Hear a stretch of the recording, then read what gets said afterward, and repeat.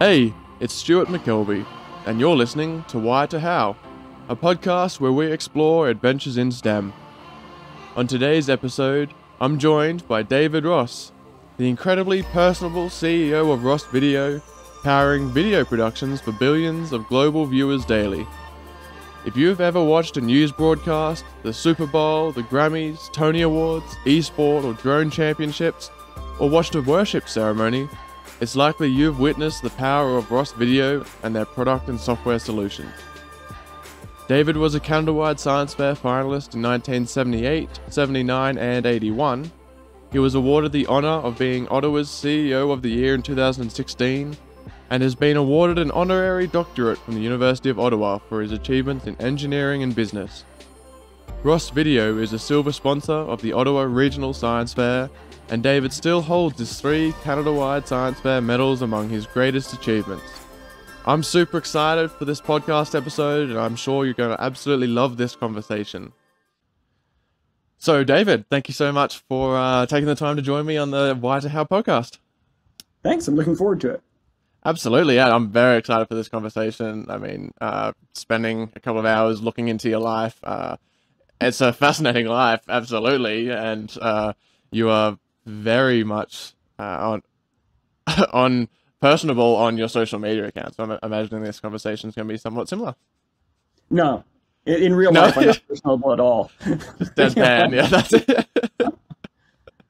So, David, with these, we always start right back at your childhood. We like to say it's like a therapy session, cracking open the memories. And in an interview that you did with Feed Magazine a couple of years ago, they actually asked you what drives you to innovate, and you responded with, "I don't like to be bored." Now, I figure that's a great place to start, and I imagine as a kid that was still a big part of who you were. Yeah, I think it was. I remember being told, this was in university, but I think it still applied.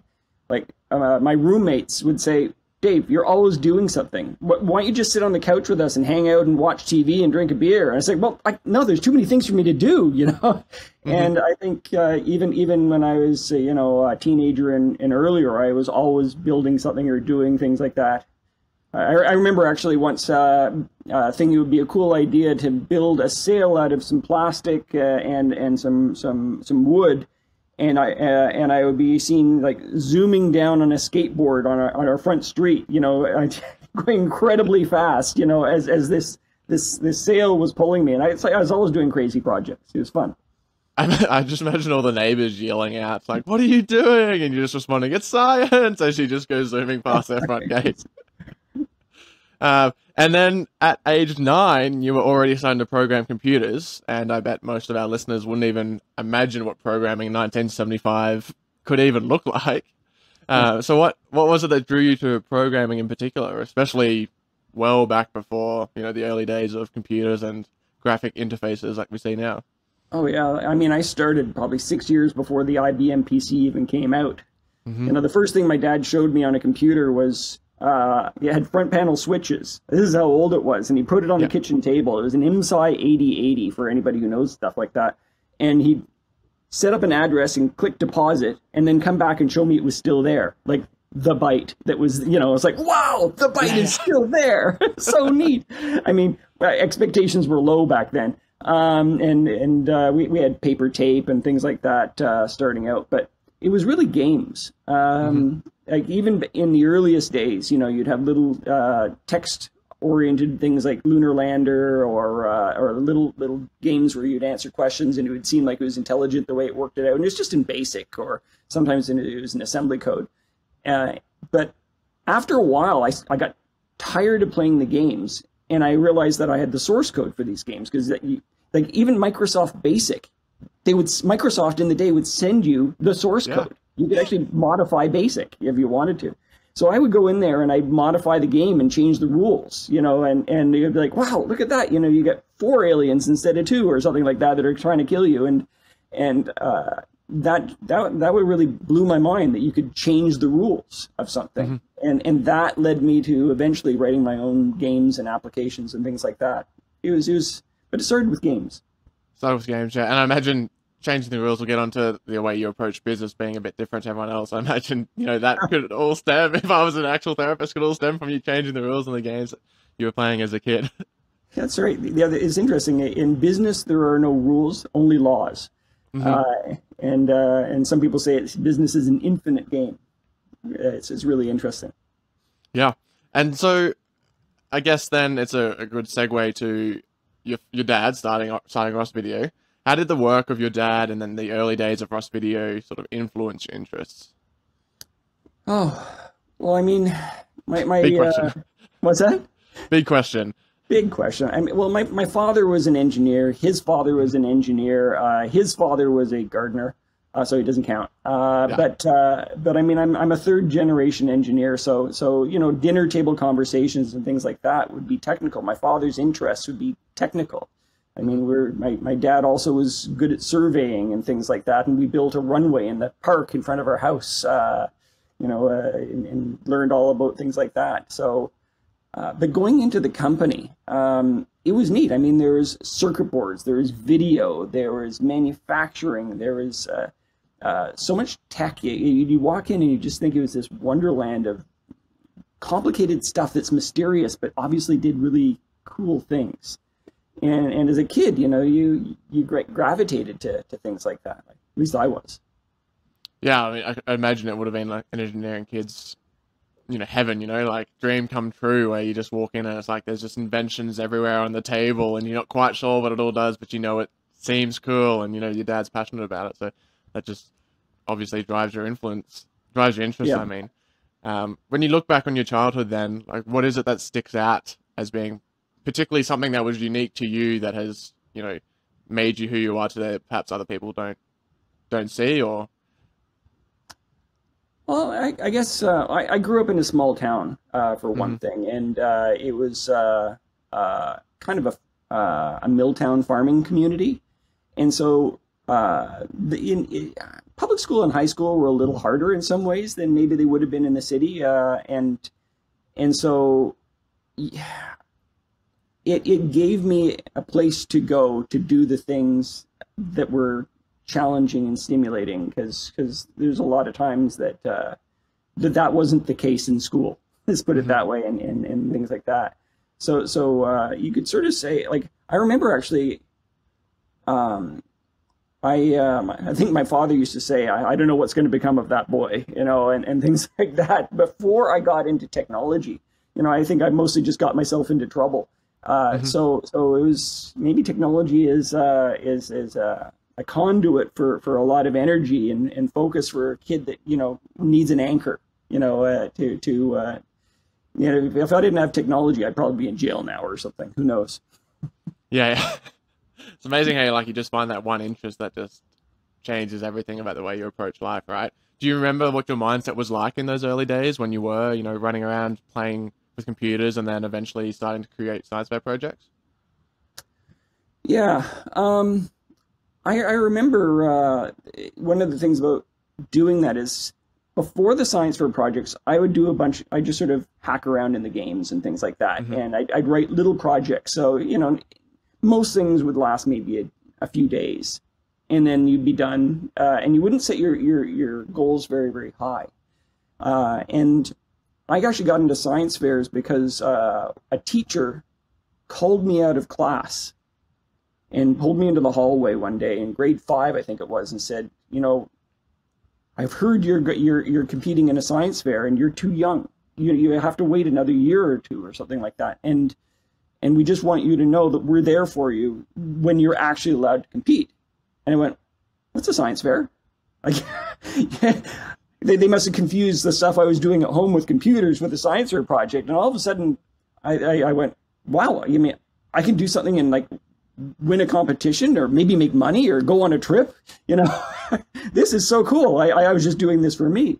So, you know, I figured, well, you know, when I was allowed to do it, I chose a project that took a year. And so instead of doing something that takes 3 days, I did something that took like 300 days and chose a project that was that complicated. And it totally changed the way you make a project, I guess, and how you break something down into smaller parts and how it all starts to come together to the final project. And that was really new to me. new to any kid, right? Most kids do things that last a few days, not a year. So I think that was a big change for me anyway. And also I was competitive. So I went in there even to the first one saying, I want to win. And my first project, I won silver in Canada. So it worked out okay. Yeah, absolutely. Do you want to tell the audience what your first couple of science fair projects were? What were you actually working on back in the day? The first one was a very basic video game. It was called Gunner. And today, I mean, with augmented reality and VR glasses and everything else, I mean, this is nothing. It was as simple as having a video screen where you'd shoot a bullet at a target and you had to guess what the inclination was, and you'd have a couple of shots. You'd say 59 degrees, 59.5 degrees, or whatever else, and the bullet would go up and explode if it hits a thing, and it'd come down and go boom on the ground, and it would give you a score. There's nothing more complicated than that.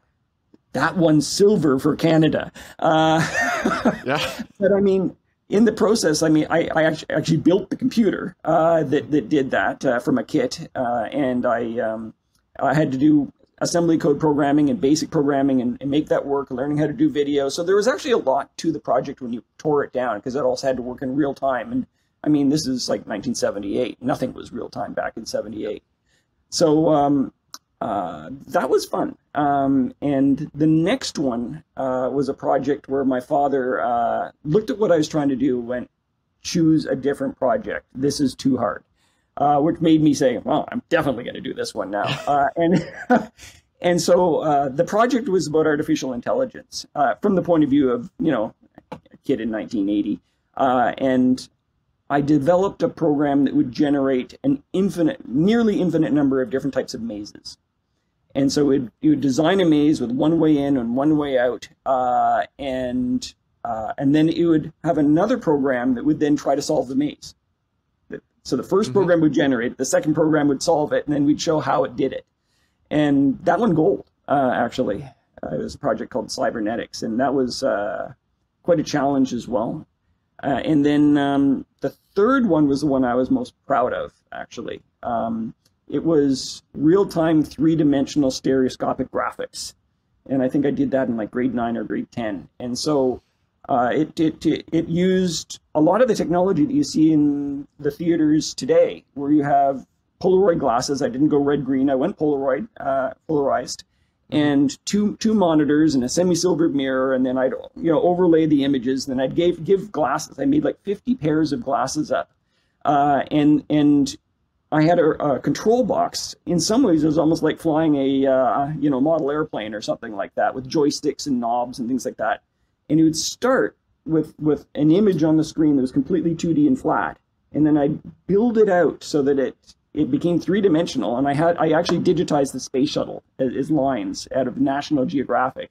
And I'd fly it out to your nose and back in again, and then spin it around in real time. And the processor, I mean, your computer today is like a 6 or 8 core, 3 gigahertz. This was a 2 megahertz processor, single core, 8-bit.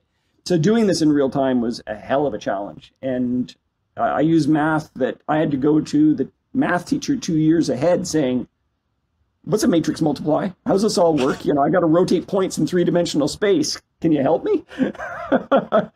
And it was really neat. I remember being at the science fair and meeting some guy at Electrohome at the time. And he went, you're 2 years ahead of our department's research.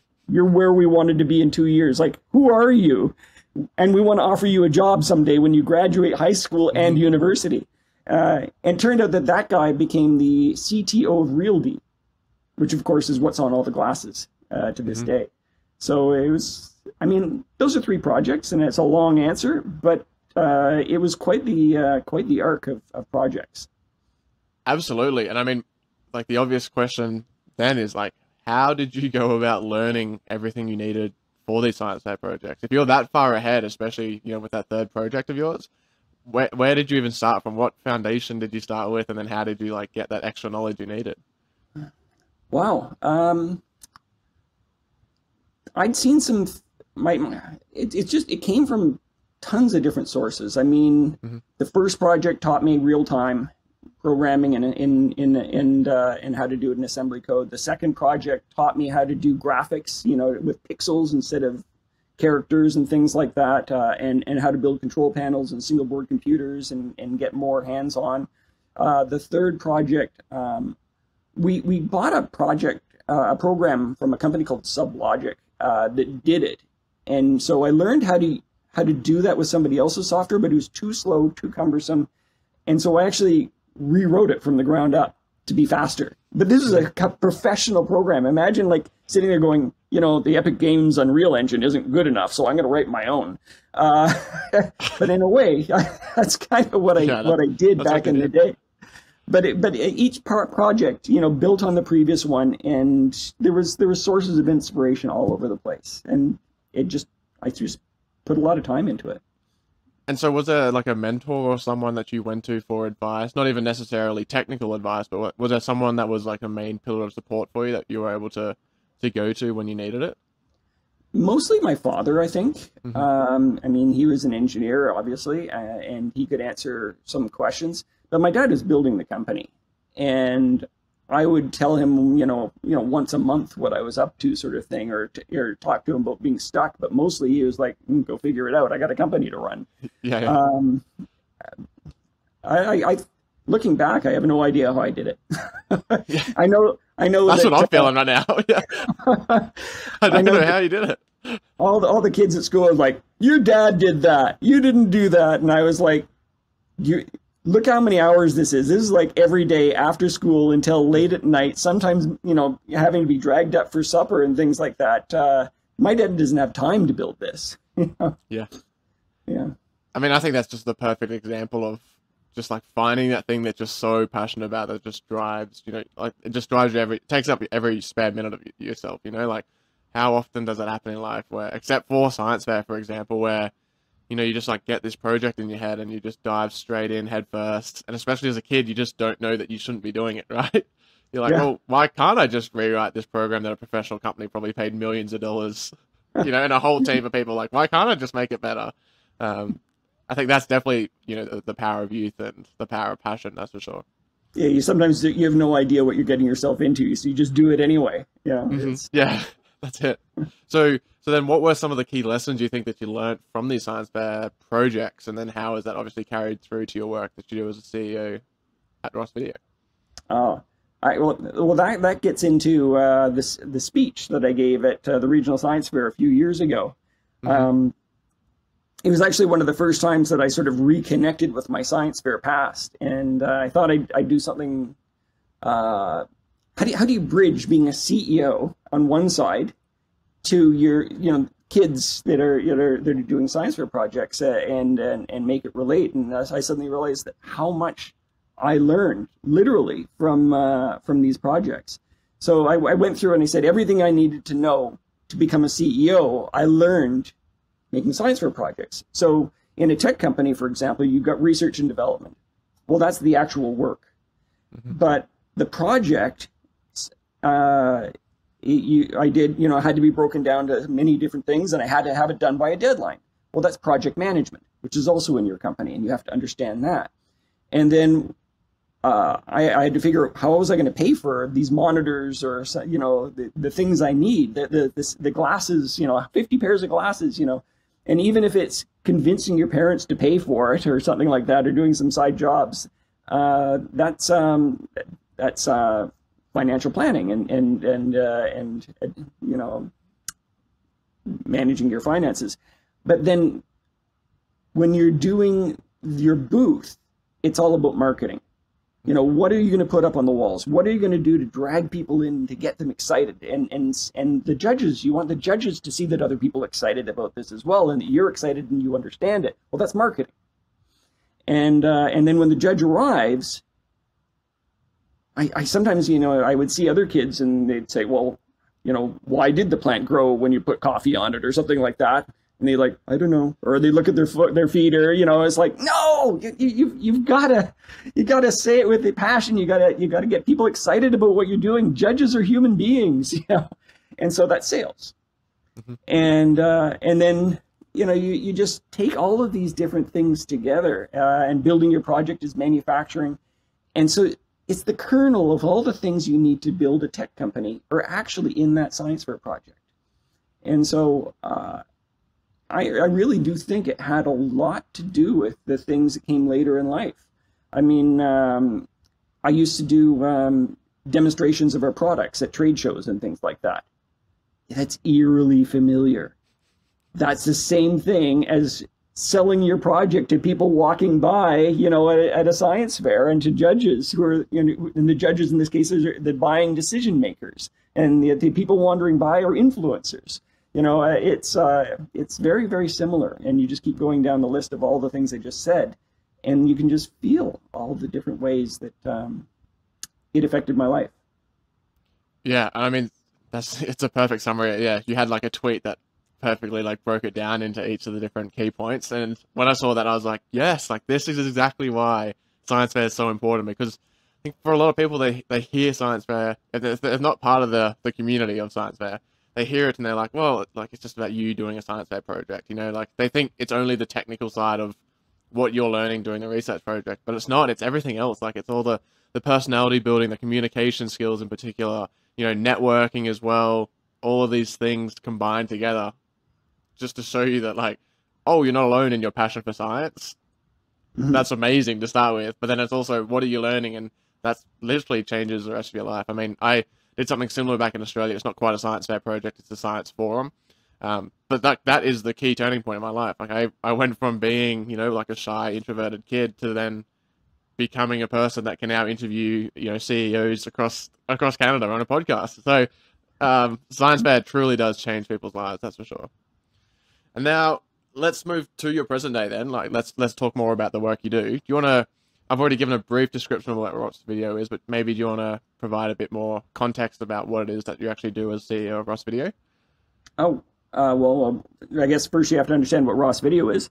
Yeah. So we're just closing in on 1,000 employees now. My father started the company. Obviously, we talked about that back in 1974 in the basement of our house, which is another thing to prove that you can do it almost from scratch. He sold an airplane for $3,400, and that was the financial seed capital of the company. So it's almost like one of these stories, like people go, that is just so poetic. It's you made that up, right? No, it's actually true. And if you watch television, the news, entertainment shows, if you go to a stadium, you see something on a production on a big screen. If you go to a large worship ceremony and you see there's a production there, or even watching your members of parliament, award shows, game shows, you have control rooms of equipment, full of things that are ready camera 1, go to camera 2, and put the fonts up in front of people and do all the special effects and manage the audio. That's what we do. We make the equipment that makes that happen. And it didn't start that way. We just started with the ready camera 1, production switcher. But now we make almost every piece of equipment that you'll find in the control room, and outside of the control room as well, because we do sell cameras, and we sell camera motion systems, which I like to call robots. So it's neat. I mean, we, from a technology point of view, we go from everything from robots to electronics to control panels to software to the cloud. And GPU processing, and actually we work with Epic Unreal's gaming engine, which is really cool, back to my roots of manipulating 3D video. It's like, oh, if I could only have done that, Yeah. I could have put grass coming out and flowers on the top of the space shuttle in real time. Now you are getting out of yourself, yeah. Back in 1980. Yeah, so it's really cool in that we have a really neat industry where all of our customers are in the media, or they're in the business of being famous and doing really cool things, and including like NASA and things like that are customers as well. But at the same time, we've got all these cool technologies, and we have a factory that builds them. So that's really neat. We have 3 surface mount machines running full time, I think every second that we're talking, we're putting about 50 components onto a circuit board in our factory. Sometimes I think, wow, is that's still going on? Yes, it has been. While I'm on the call with you.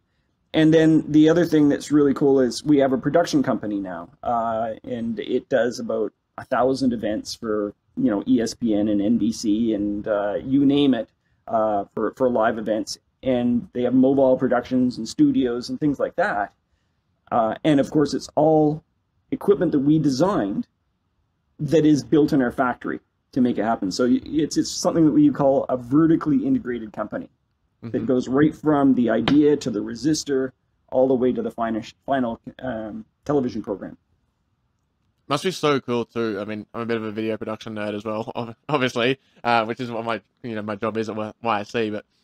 But like reading into your solutions, both hardware and software, and then the production company side of things, like it must be so satisfying to know that you sort of like have your finger in all of these pies in a general interest that you have. Like business usually is so siloed, science is usually so siloed. You specialize in the one thing, right? But you're like, no, I want to do all of these amazing things and make it the best we possibly can. And it's that integration, I think, between the silos that make Ross Video so special. That's for sure. Yeah, I think it's an interesting point. You're talking about the silos, because a lot of technology companies are built on a truly special knowledge of both a technology and a business need, and they put them together, and you have a startup, and that's what they do. So the company, becomes just that the founder's knowledge, and everything builds on that. I mean, if all you're good at is electronics, then you're not going to do software. If you're doing software, you're not going to be doing mechanical stuff with robots. And there was a certain moment as we were growing the company where I suddenly had this thought. Well, it's just people. It's just people that know what they're doing. If you can get people that know what they're doing in other areas, and sometimes you do that by buying a company, and sometimes you do it by hiring people, then we can do adjacent things. And the combination is greater than the sum of the whole.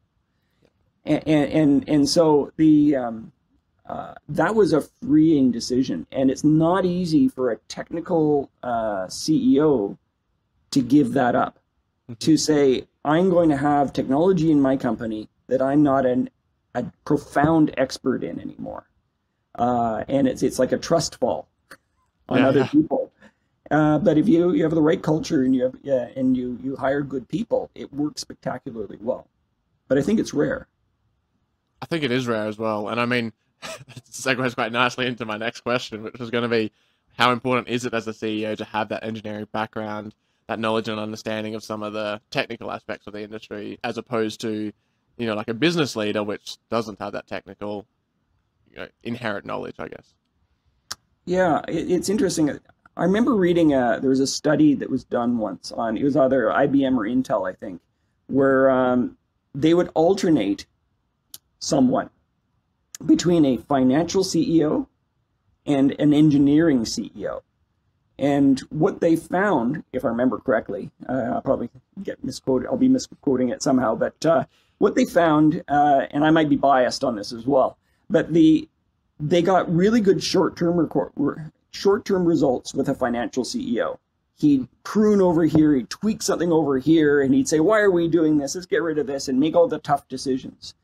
The engineering CEO and the technical CEO would have better long-term results. They would have more of a vision for the future. They would inspire people to do their best and get excited about the customer needs and things like that, more than just the stock price and efficiencies. And so I think that it's really hard to give a financial person the knowledge of the technology and the customer need to create a vision that inspires people.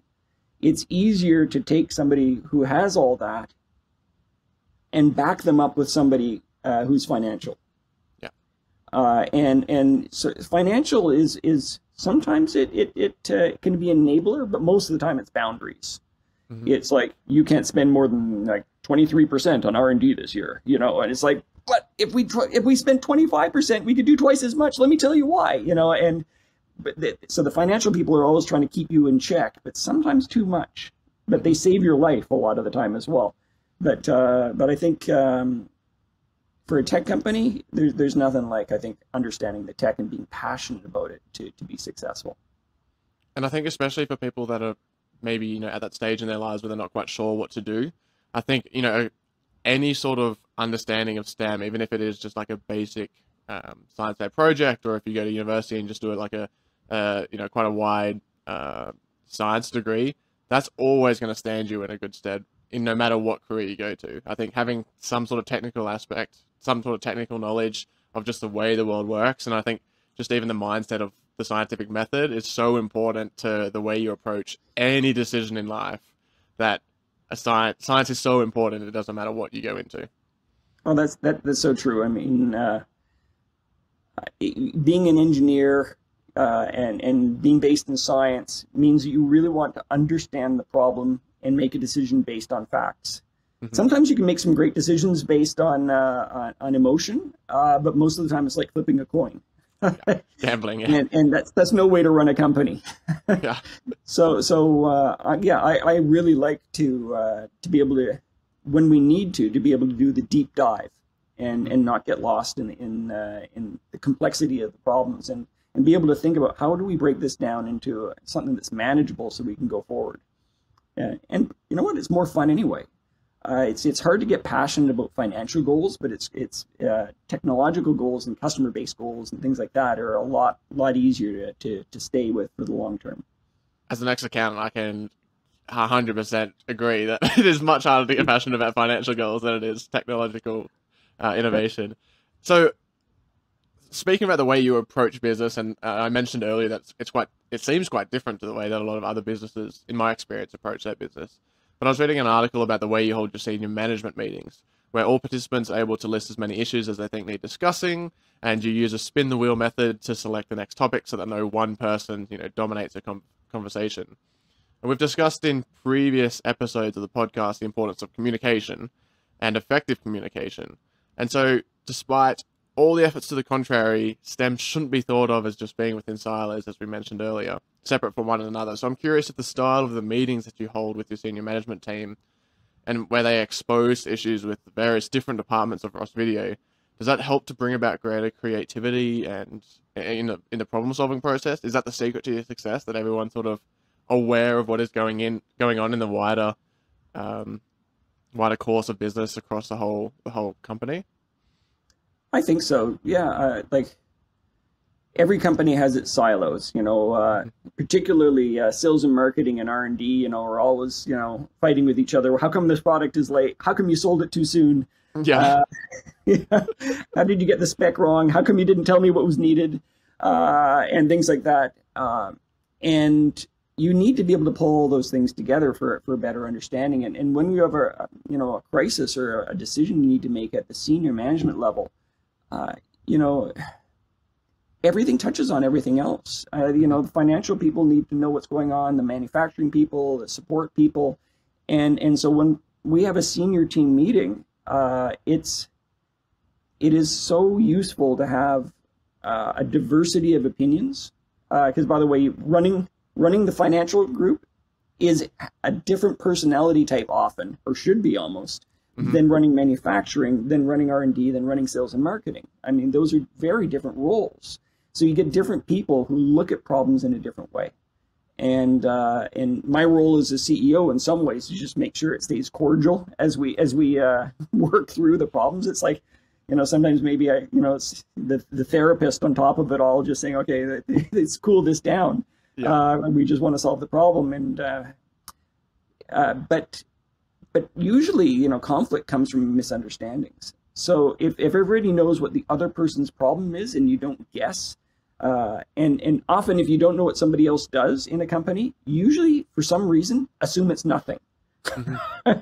So-and-so over there, they're useless. Say, I've never seen anything that they do that comes out. It's like, it turns out that person's critically important. It just doesn't touch what you do. But you form these opinions, and that can happen right all the way up to the senior staff.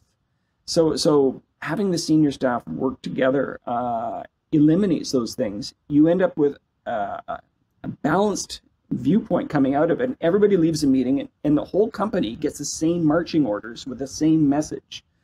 And it's fantastic, actually. It eliminates so much conflict and waste.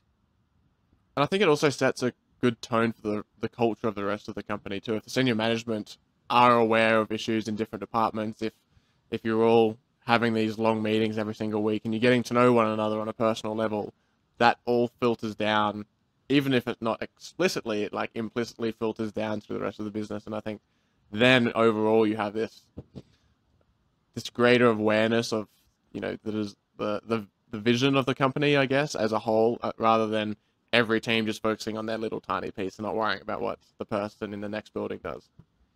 Yeah, it's amazing, actually. I noticed sometimes, like, we have a weekly meeting and we spend like 5 hours in it, which I have other CEO friends going, what in the world? Can you guys find the time to, like, 5 hours? You know, I have a half an hour meeting every week or every month or something like that. And I went, really? How do you run the company? How do you know? How do you know? How do you do it? I don't know. You don't get it. He says, that's normal. That's normal. I said, I don't care what normal is. I just care what works. And I don't understand how that works. But I find if we don't have a meeting for maybe 3 weeks, I see us start to pick at each other. And I see misunderstandings come up. And I see directions start to move out and things move into cross purposes. It's fascinating, actually. And then one meeting, you pull it all back together again. So I can only imagine the dysfunction that must exist in other companies. Yeah, and it does. I think also the secret a little bit as well to your success is just you as a leader. I mean, you're a very hands-on, approachable, personable CEO, that's for sure. You encourage staff interactions with one another. You have fun with promotional videos. I have in mind like your NAB promo video from a couple of years ago, and then, you know, trading the socks. You have, you know, managers breakfast. You're very, very, very responsive on social media. Probably the most responsive CEO. Maybe not as famous as Elon Musk, but certainly the most responsive and knowledgeable CEO on social media. You seem to have an amazing understanding of just so many different aspects of your business. And I mean, you'll even make time to jump on a brand new STEM podcast with a random guy from across the country to talk about the importance of science fairs. So why do you see this approachable management style as being important and effective and crucial to the success of Ross Video? Well, it's interesting. On one side, there's two sides to that answer. On one side, people buy from people they like. And you have to generate trust as well for people to want to buy from you. People work for people that they like and that they trust, and in cultures that they feel comfortable in. So you can't hide and expect that to happen. And especially in a privately held family named business, you know, you realize you are the figurehead of that company and the spokesperson for that company. And I find it really interesting in some ways that if we post something on the Ross Video, you know, Twitter feed or LinkedIn feed or something like that, and then I talk about it in my way, which is the same information, but from a personal point of view, I get 10 times the number of hits and responses than the whole corporation does. In some ways, you think that's wrong. I have a team of people creating all this, and it's just me typing something for a few minutes, and it just seems too easy. Your poor communications team, yeah. but it's I mean, people want to see the personal viewpoint. They want to know as well, you know, what the company really thinks and not just be marketed at. So I think all of those things make the company more successful and customers like the company and things like that. On the other hand, being personable is not a requirement for being successful. I don't want to. I'm actually a fan of what Steve Jobs did, and I think Apple's a really amazing company, but I don't think anybody would ever say he was a nice person. He was famously, you know, don't get in an elevator with him. He might fire you on the spot kind of a person. They did very, very well. So the trick is that the culture of the company needs to align with the culture of the person on top.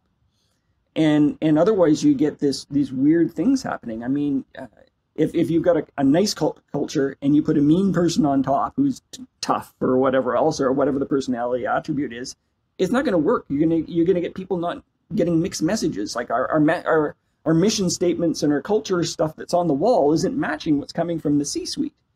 And so you get dysfunction and people fighting with each other, and customers can see this as well.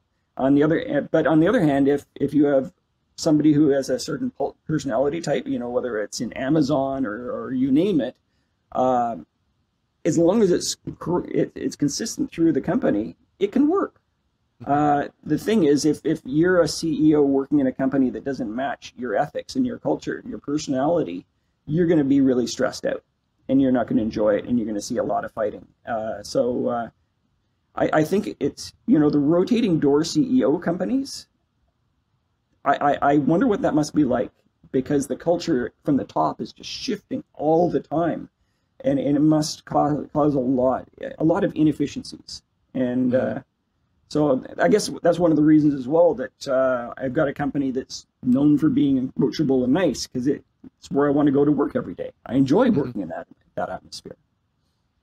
Yeah, and I think to relate that to science fair projects, for example, which most of our listeners, I guess, are focusing on, the power of storytelling cannot be undersold. And so having your personality and expressing why this project, not your, running a company yet, but why is this project so important to you? Like, why should people care about it? Why should people listen to you? Why should people want you to be winning that award, for example?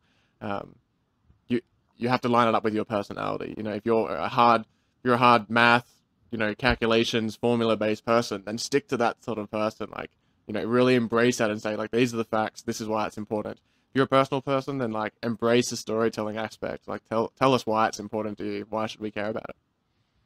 Absolutely. And the enthusiasm really needs to come through. I mean, if it's a really good project, but the person, you feel like a teacher or a parent forced them to do this work, and they're like, yeah, then I did this calculation, and then I ran the experiment again, and this is what I found, and this is the thing, and the hypothesis therefore matches the conclusion.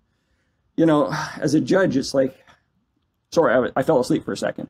But on the other hand, I remember there's one project at the Canada-wide Science Fair where there's these two girls, and they called themselves the Jello Girls, and they did a project on Jello, and they were so enthusiastic about it, and it was like, that's cool. All of a sudden, this whole project became fun because you could tell it was theirs, and they're passionate about it. Exactly. And speaking of passion, then let's just take a bit of a sidestep for a second and talk about how much you love competing in triathlons and playing hockey badly, as your bio says on your website. How important is it to expand, I guess, your hobbies? Like, how do you fit that into your busy life when you have 5-hour CEO meetings, for example, and you're running a business that hasn't stopped growing for the last 27 years? Where does it fit in? How is that important to you? And why should students not put aside their hobbies and just to focus on science? Like, why should they embrace the whole holistic approach to life? Well, it's, as you know, I guess I am a marathon runner, and one of the things you learn when running a marathon is it's not a sprint. You learn, if you go too fast at the start of that race, you're going to burn out by the end, and you're going to be walking across the finish line if you even make it. But if you try to have a steady pace and figure out what that steady pace is for you, then you could have the best time of your entire life. And running a company like what I do, or from that point of view, even spending a year on a science fair project, like I used to, is all about balance in some ways. It's all about keeping the pace and doing something that's manageable.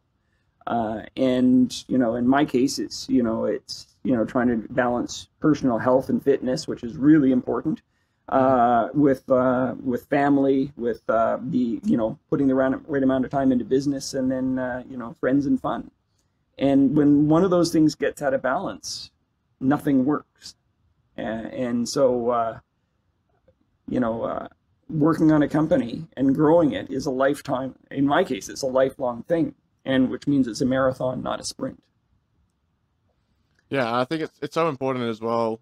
I mean, I was always taught this, as a video editor, for example, you finish a video and then you're supposed to take a step away for a couple of days and then come back to it with fresh eyes. I think it's the same with the science fair project. It's the same with business decisions, any sort of like big decision, anytime you're creating anything, it's always important to take a step away and, let your mind think about something else so that your subconscious can work through the problem or, work through your opinions in the background without you sort of being consciously aware, and your biases obviously start to play more of an impact when you're trying to consciously think of something. That whole subconscious thing, like that's so important to making it a good decision especially when it is an important one.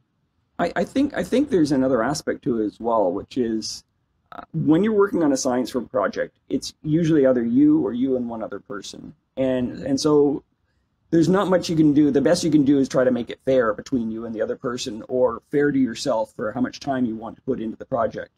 When you start running a company, it's a different game, and you end up, well, now we've got almost 1,000 people in Ross Video, and I learned something. You have to transition.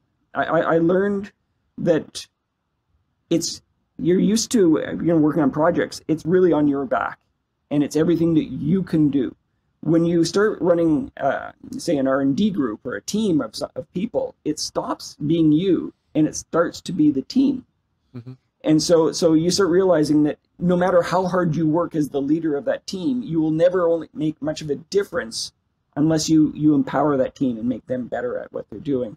And then as the company started to grow, I started to realize that I was the impediment.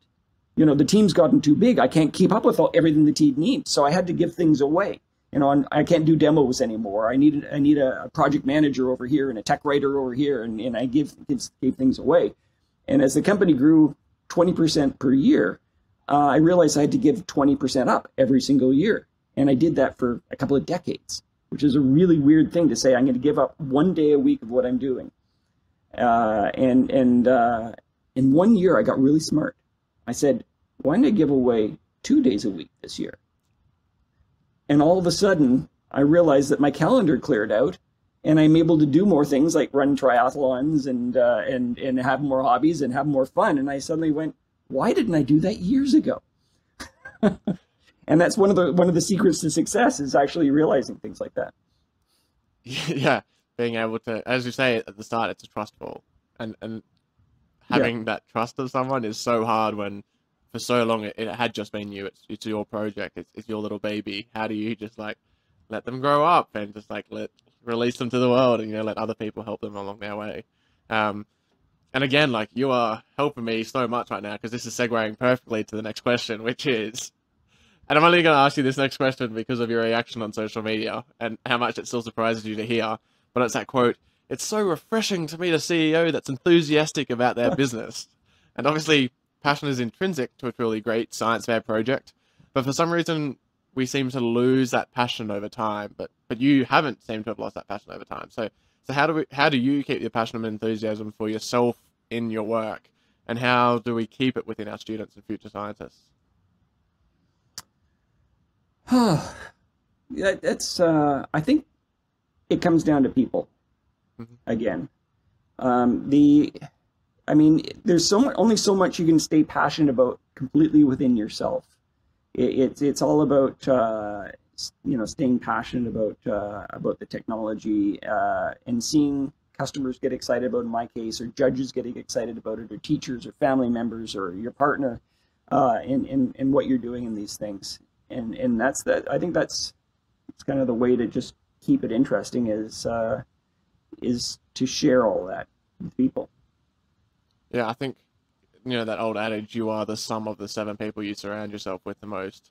I think it's so important to find yourself that group. It doesn't have to be, physically close to you in terms of actually at your school or anything, but even if it's just people you meet at science fair, for example, take that opportunity to network with people that already have a passion for the things that you do, and surround yourself with those sort of people, because, those days that you are feeling a bit down, or, perhaps your business didn't have the success you wanted it to, or perhaps you didn't quite win the medal you wanted to at the science fair, regionals or Canada-wide, for example, knowing that someone else or a couple of other people are going to be there to lift you back up and say, hey, remember how fun it was though when you recreated the game and made it even faster, or rewrote your own rules. It's okay to ask for help and to have that support network around you. Yeah, I think it's important. And don't go it alone. That's a great message. Don't go it alone. So speaking of students, then, you're a popular advocate for the importance of students to the future of Ross Video. Do you want to talk a little bit about what Ross Video is doing for students and why you see them as so crucial to your future success? Oh, sure. Well, one of the things we support science fairs. Absolutely, yeah. Thank you very much, by the way. Yeah. Yeah, and robotics clubs as well. Am I allowed to say that? I mean, this is kind of a no. This is youth sciences, so you probably support robotics. They're not a competitor of you for the No, attention of absolutely kids. not. No, we support any and all STEM in school.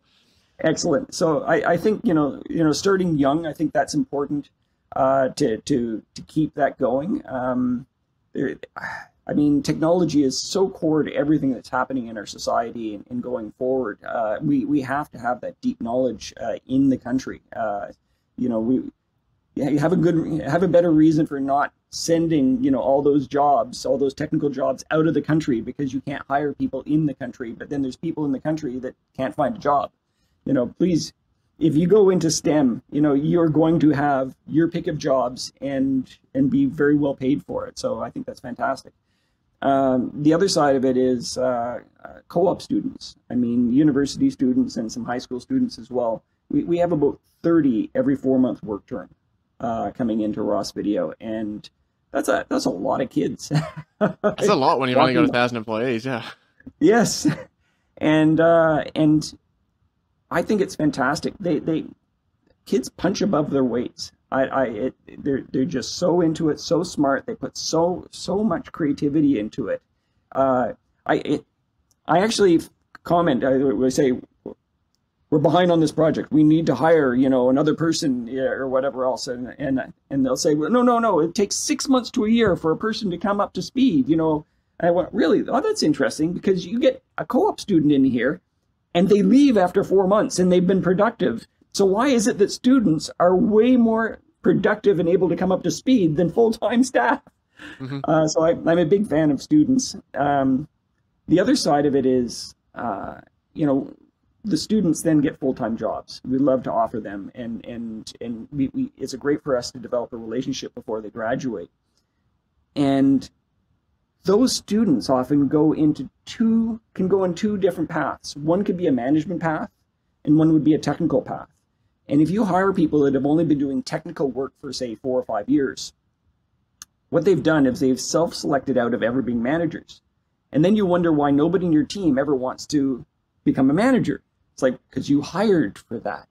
So when you hire students, they often want to do the technical thing for a few years, but the ones that want to become management, then you can have them find that opportunity. And so from a company point of view, having this relationship with all these students at all these different levels, all the way from, hey, you spoke at my science fair. I mean, there's a true story in some ways. You spoke at my science fair, and now I'm in university and I'm doing STEM, and I got a job at your company, and now I'm working full time. The whole thing actually works out. It's a really neat path, and that person may well become a manager someday because they want to combine management and technology at the same time, and they don't have to leave your company. Mm-hmm. So that's just the short answer of what we can do with students. Yeah, yeah. I agree with all of that. And it always goes back to what I said right at the very start when you were doing a third science fair project. You didn't know that you weren't supposed to be doing that sort of stuff. You were just doing it because you were passionate about it. You thought it was a cool idea, and you hadn't become jaded like adults tend to be sometimes. That like you build your own boxes, you build yourself into your own walls, where you're like, oh, well, I just can't do that. But when you actually press them on the issue, it's like, well, why can't you do that?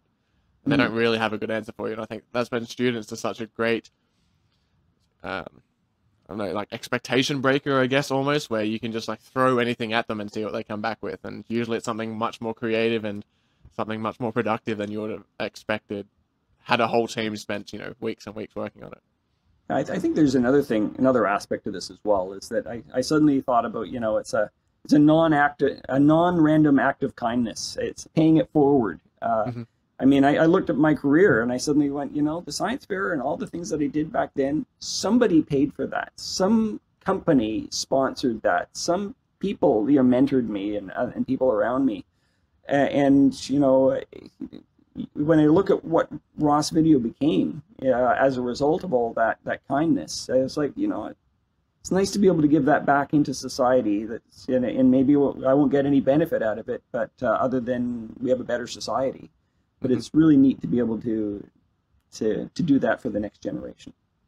Yeah, and I think it doesn't have to be a zero-sum game, right? Like, your sponsorship of the science fair the Ottawa Regional Science Fair, for example, even if none of those students directly come work for Ross Video, I think just having them out in the wider society, innovating, improving just society in general, that also elevates the opportunities for Ross Video as well. So it's not like, if they don't come work for you directly, then you lose something. Like, you haven't made money from your investment, for example. That's where the financial side of things tick into it. Where is the direct result of my investment?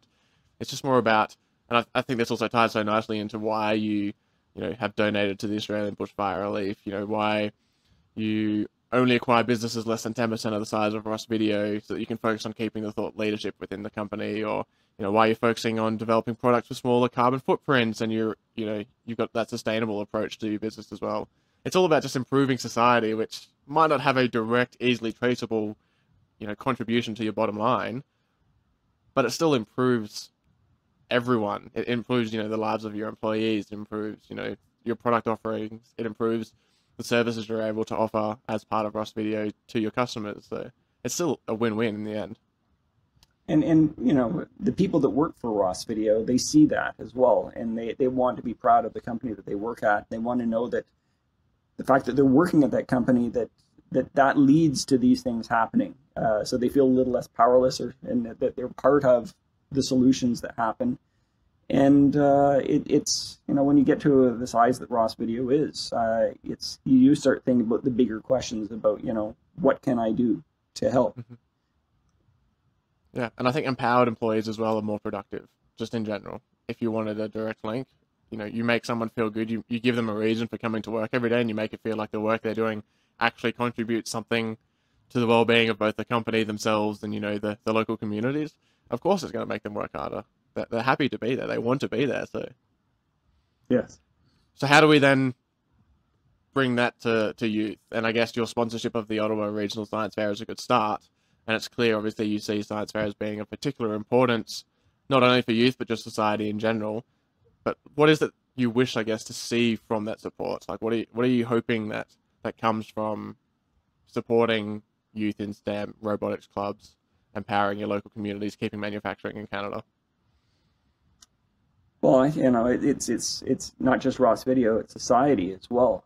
I think it's interesting. This will perhaps date your podcast when we recorded it, but I mean, what was it? Yesterday was International Women's Day, mm-hmm. and one of the things we can do to help STEM is we don't have to double the population of Canada to double the number of people going into STEM. We just have to get girls and women to go into STEM more than they have in the past, and that will almost double it.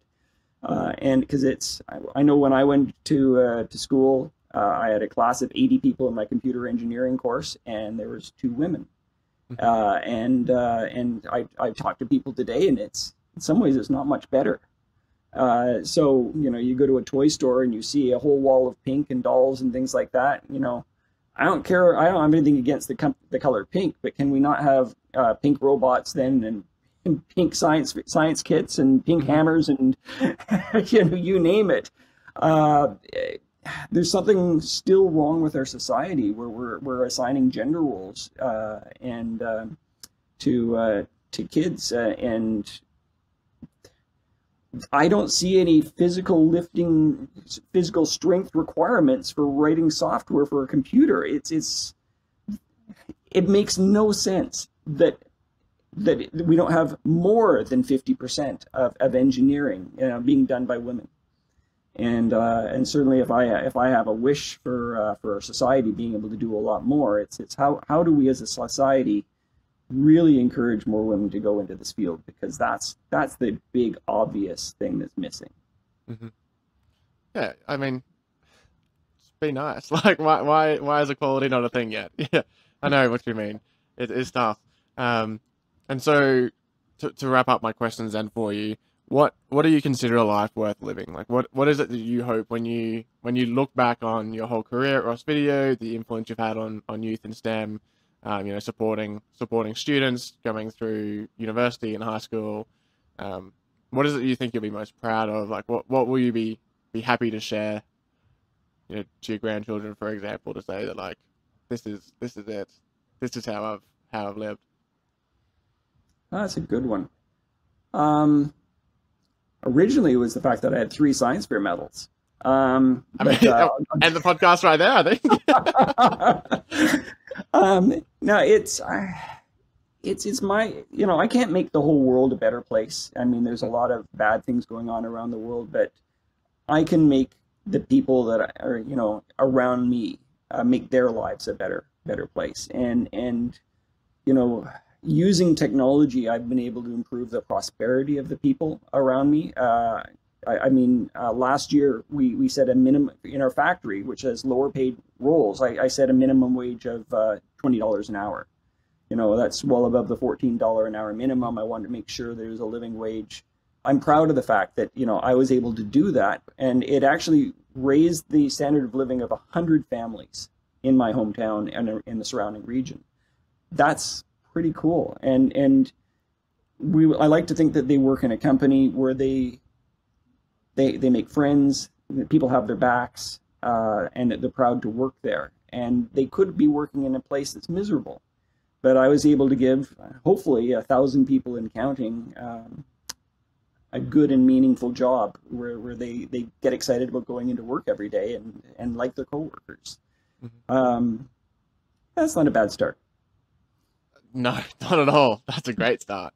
Yeah, what a great way to finish the podcast. Well, David, this conversation has been absolutely amazing, as I knew it would be. I've been excited for this chat for weeks now, and the more I get to understand your mindset and the wonderful work you do with Ross Video, the more impressed I just become with your success. As a member of the science fair community, I want to thank you from the bottom of my heart for all of the support you give through sponsoring the Ottawa Regional Science Fair and for your commitment to hiring co-op students and supporting the further education of STEM within our communities. As a hopefully future Canadian, I want to thank you for being a shining example of the Canadian spirit and for the incredible way you treat your staff, your customers, and local communities. And as an Australian, I want to thank you for your wonderful support you donated to the bushfire appeal last year, and for all the other charitable work and love you share around the world.